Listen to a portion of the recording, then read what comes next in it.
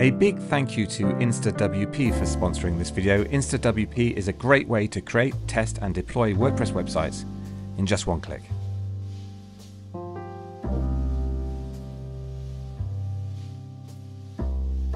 Good morning. WordPress 6.5 is due to be released on the 26th of March 2024, and here in just over 250 seconds, it's what's coming.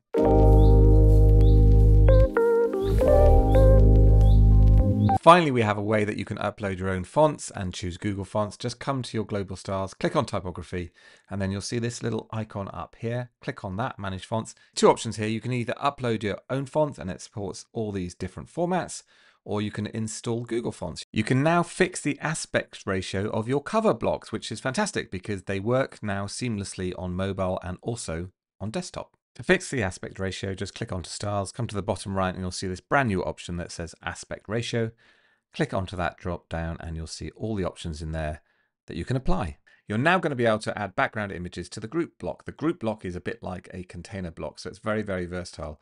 Here you can see I've added one. Just come to Styles and you'll see this brand new option, background image. And of course, because it's a group block, we can do snazzy stuff like make it full width. You can now put any blocks you like within the navigation block. What this means is you can do cool stuff like add social icons up here, or also add a search box. Even more excitingly, this opens the way to mega menus like you can see up on your screen now, just built with core Gutenberg blocks and a bit of know-how. If you want to see how these are done, there's a link in the description. Next up is what I think is the most exciting part of WordPress 6.5, and those are pattern overrides. Let me try and explain. So what you can do is you can have a design that's stored centrally, in this case a call to action with a photograph maybe and a price.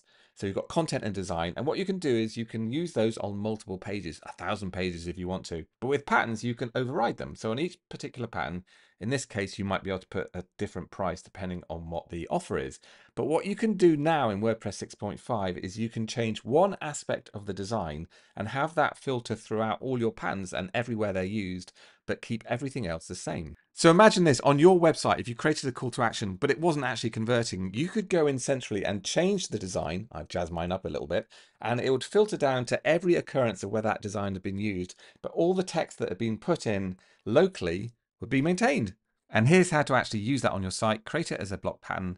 And if I just want this section here to be editable, I would just select it and then click this option down here, allow instance overrides.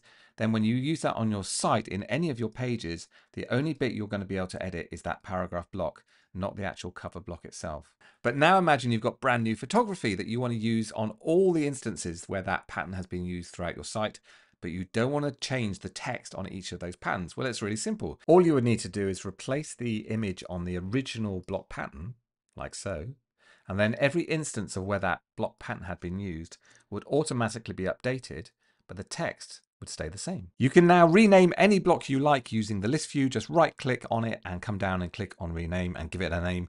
This is super helpful for organizing your content. The group block and columns block and the buttons block and also the image block now have cool inbuilt support for super drop shadows. Gutenberg is also getting some amazing performance improvements in WordPress 6.5. You can see on the screen the difference between WordPress 6.4 and WordPress 6.5, and the speed increases over in the far right column.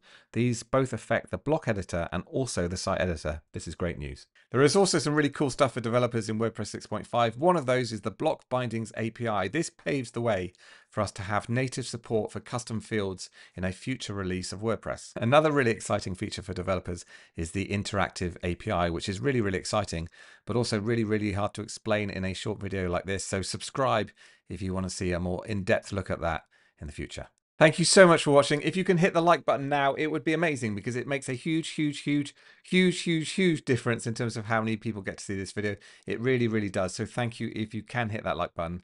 And also every time you do hit that like button, our cats get a little treat.